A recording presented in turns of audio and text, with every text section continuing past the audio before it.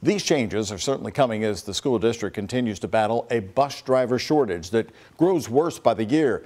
But why are they leaving? And what can JCPS do to keep the ones they have?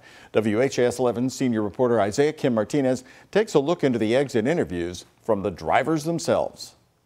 There is so much debate on what's causing turnover for school bus drivers. Is it money? Is it student discipline?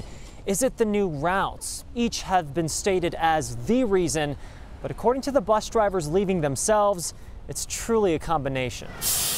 Exit interview responses obtained through open records share a glimpse into the complex issue facing JCPS. According to the district, at least 47 bus drivers have left since summer 2023, just before the start of the school year. 15 retired. 31 resigned, and out of those resignations, more than half cited either their schedules, the new routes, or the work environment, including student discipline, as the reasons for quitting. I mean, you have parents getting on there threatening bus drivers.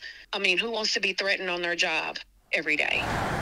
One man who resigned said he cannot drive a school bus, stay on schedule, and keep the children safe with the new bus schedule. Another writing, routes are too long for him to care for family. One woman even saying she's endured abuse, writing, the physical assault committed against me regarding an automatic airsoft rifle which was discharged at me and the bus. This transition definitely threw a lot of drivers off. For perspective, I called Larry Farish Jr., a current JCPS bus driver, who tells me the mix of responses sound accurate to things he's heard. What can the district do knowing this information?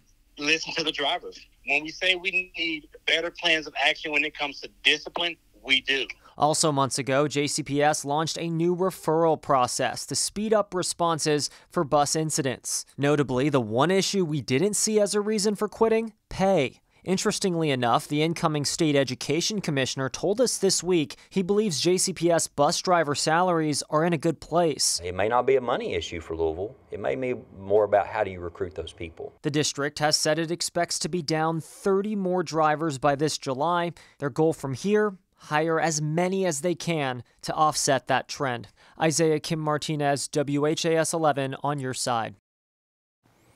Right now, the average salary for a JCPS school bus driver sits at just over $55,000 a year.